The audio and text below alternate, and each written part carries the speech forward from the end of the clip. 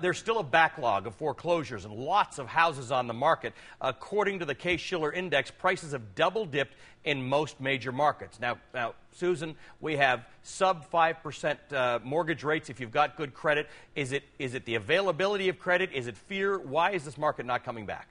It's both and others related. It is fear. There are many on the sideline. What happens if prices fall another 5%? You've lost the equity you put in the home.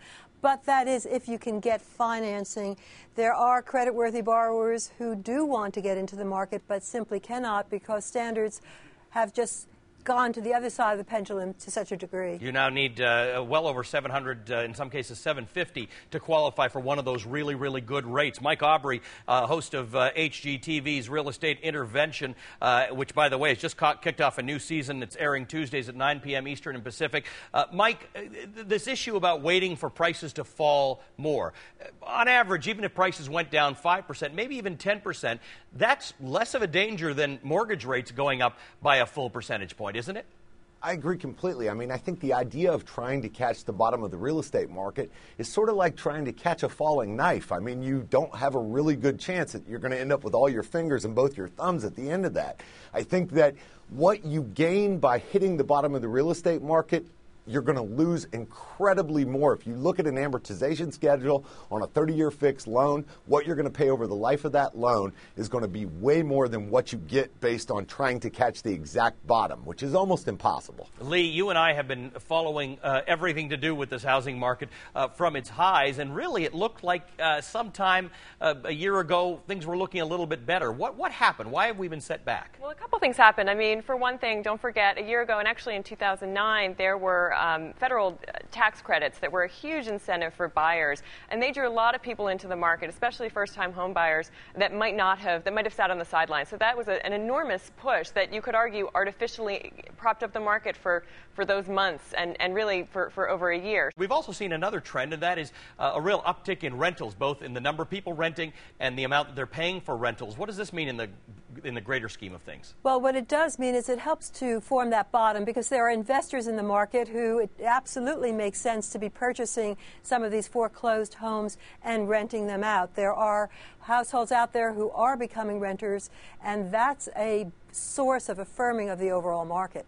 Mike, let me ask you this. If you are a potential buyer, you may never see times this good again. I think it's not may. I think you definitely will not see times this good again. I mean, in terms of what you can get mortgages for right now, I don't know that any of us will ever see in our life what people are selling paper for right now. I mean, it is a great time to go out and buy, and I think that if you sort of lose that idea of, I'm going to purchase a property because I want to flip it, and you realize, I'm going to purchase a property I'm going to live in, I need to pay a fair price for it, and I'll live in it for a protracted period of time, I can assure you, you will outlast the market in any position that it's in. Lee, we had a strange situation with this recession that we went through in 2008 and 2009, in that it was the first recession in our history that was triggered by a mortgage crisis, by a housing crisis. Let's do a little chicken and the egg here. What's going to happen first? Should people who are looking to invest in houses or to buy a house do so now and wait for the rest of the economy to recover, or does the economy have to start recovering on other fronts before houses recover?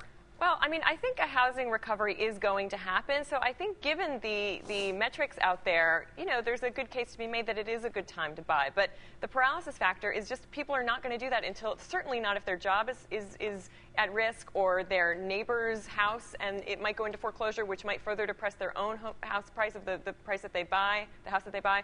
So they're really linked. I mean, and frankly, that's not a bad thing that people who are uncertain about their ability to fulfill the obligations of their mortgage are holding off. That's not a bad thing for the individual involved. No, because you don't want more, the last thing you want is more defaults and more foreclosures, because that sort of triggers an endless cycle.